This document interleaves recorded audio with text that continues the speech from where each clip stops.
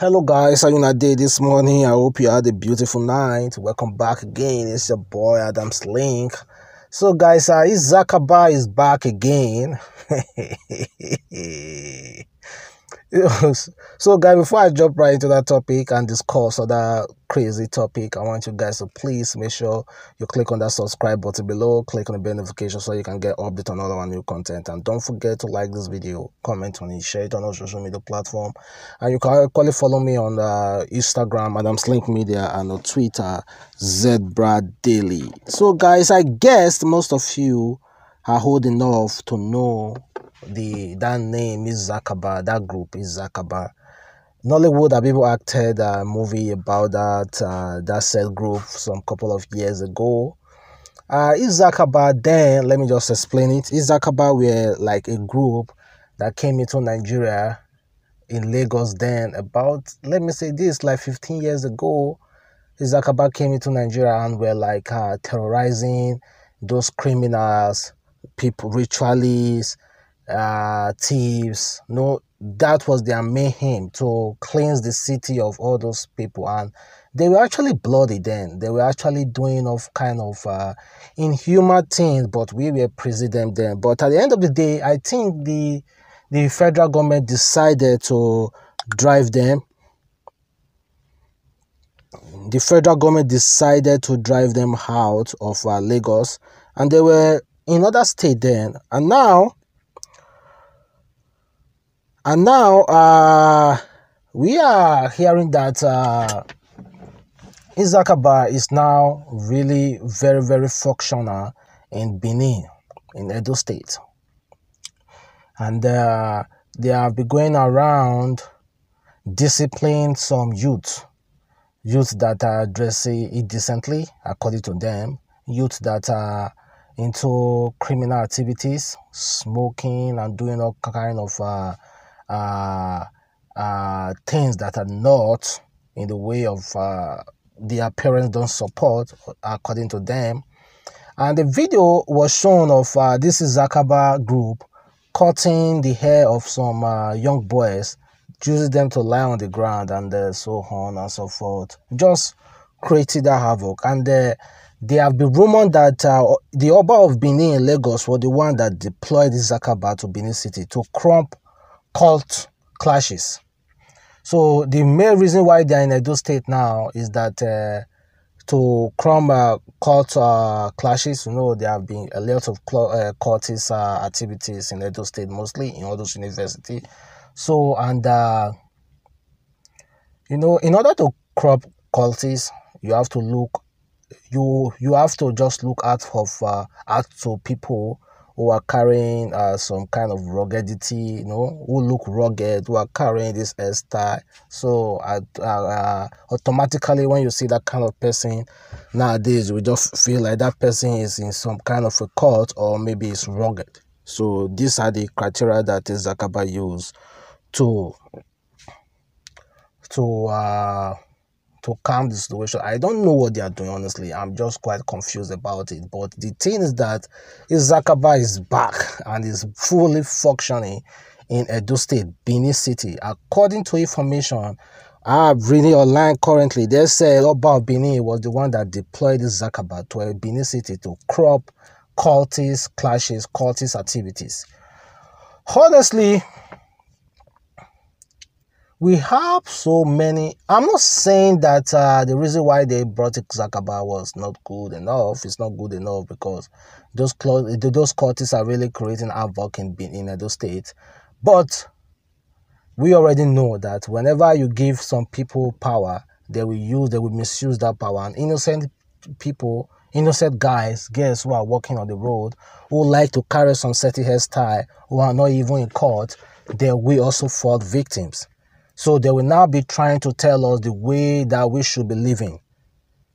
Like, you cannot dress rugged, you must dress decently. How do you define decent? So that's what I know. Some people will definitely fall victim. We have so many insecurity in this country that we need the help of Isakaba. We really need them, honestly. We have insecurity in the northern part of Nigeria. They should be deployed there.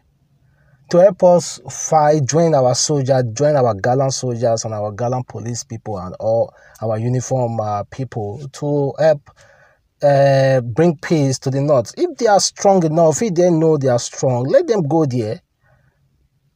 I've never seen a situation when where they, in this country, anything can happen in this country. This country can never cease to amaze me. There's nothing that's gonna come out in this country that will be like, this is new. How did this happen? No, anything can happen in Nigeria. Anything can happen in Nigeria. So, guys, I want you guys to comment below to tell me if you support this Isakaba of it. Do you support it? Do you like the way that Oba of Benin have introduced Isakaba to crop cultist activities? Do you like it? Do you want them to continue? Me, I want them to continue, but not in Edo State, because Edo State don't have its same issue. They should go to the northern part of the country to go and bring peace to that place. We need them more there than we need them in Edo State. That is just my own truth about this. That is just my own way of saying it.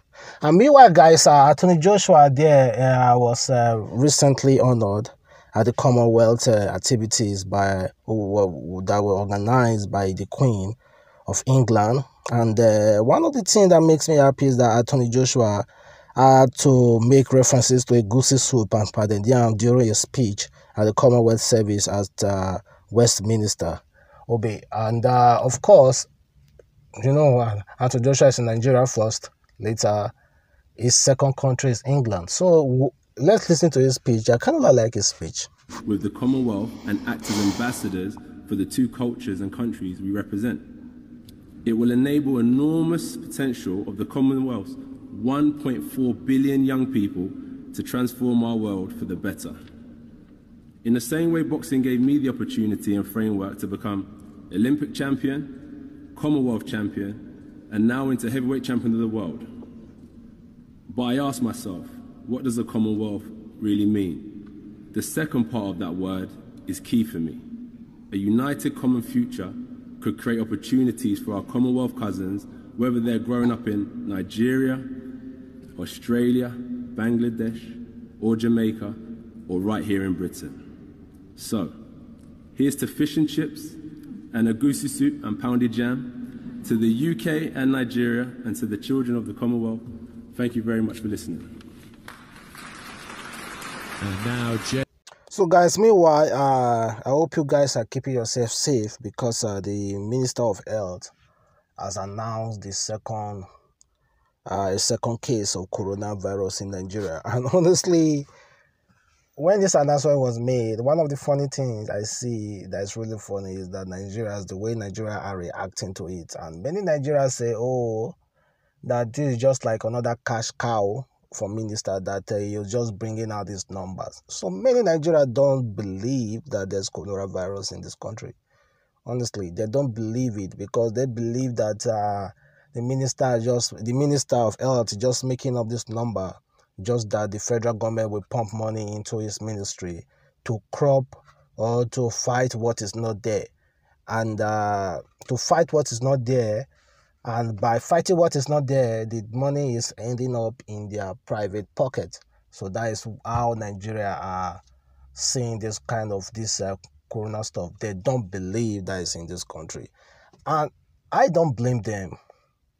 Coming from Nigeria and knowing how politicians do their things, I don't blame them at all for trying to, for not believing that coronavirus is not in this country. But me, like I've said, I made video of me really. I'm ready, man.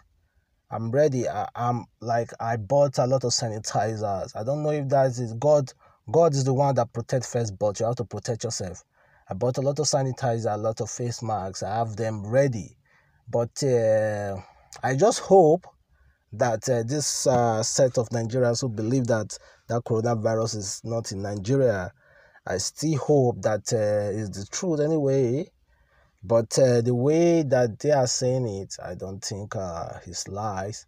And in CNN, The funny thing is that those white men don't believe that the Africa are giving true statistics about coronavirus outbreak in Africa. So they believe there's more. I don't understand why. Do they want more to be in Nigeria, to be in Africa? But let's forget about that. I'm just gonna end this video here. But before I end this video here is a filmmaker who deny entry into National Assembly over indecent dressing. Look at this dress that this woman wore, and she was denied access into National Assembly. Do you think this dress is indecent? Honestly, sorry. Do you think this dress is indecent? I don't see nothing wrong with this dress anyway, for me. But according to the security personnel in National Assembly, they stopped this woman from entering inside. And honestly, National Assembly close to me here that I see every day, if you see the kind of girls that enter inside that National Assembly, and you see this kind of woman with this kind of dress, you will know that those people are extremely biased. Honestly, you know they are extremely biased. So guys, I'm going to end this video. You already know it's your boy again, Adamslink Media. Make sure you click on that subscribe button below, like this video, comment on it, share it on all social media platforms. Follow me on Instagram, Adamslink Media, and on Twitter, ZBradDaily. See you on my next video, guys. Bye.